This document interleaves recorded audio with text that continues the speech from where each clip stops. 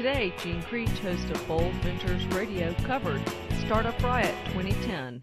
Welcome to the program, everyone. I'm Gene Creech, host of Bold Ventures Radio, and today we're at Startup Riot 2010. Okay, Sanjay, why Startup Riot? Why did you start it? So I started up Startup Riot 2 years ago to help out 50 entrepreneurs every year, give them a shot in front of a large audience, and help them succeed. That's basically it. What trends have you been seeing with startup companies over the last few years?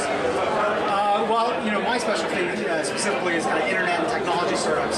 So what we've seen, I think, in the space is that a lot of companies are starting to use cloud computing and on-demand services, driving down their cost of doing business. So they're able to do these startups a lot cheaper than they were able to do before. Who is the most interesting startup company here today? Wow, that's a good question. It's hard to pick just one. I mean, there's quite a few of them that I like personally. All the internet companies I think are quite interesting.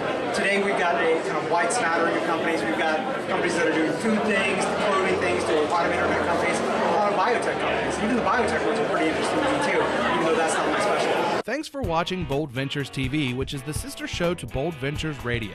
Both are brought to you by OrgPR LLC and the law firm Seyfarth Shaw LLP. Each week, Gene Creech interviews interesting entrepreneurs from around the country. Every Wednesday night, you can tune into the live broadcast of Bold Ventures Radio at 16:20 a.m. or at www.americaswebradio.com.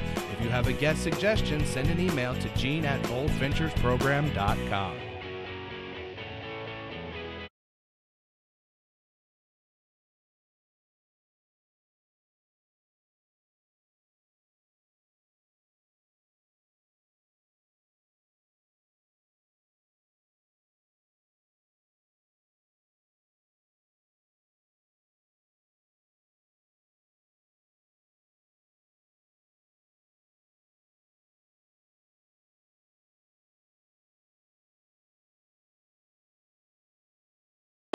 Tell me, what's the vetting process? How do these companies, what do they have to go through in order to pass to get to one of the bids?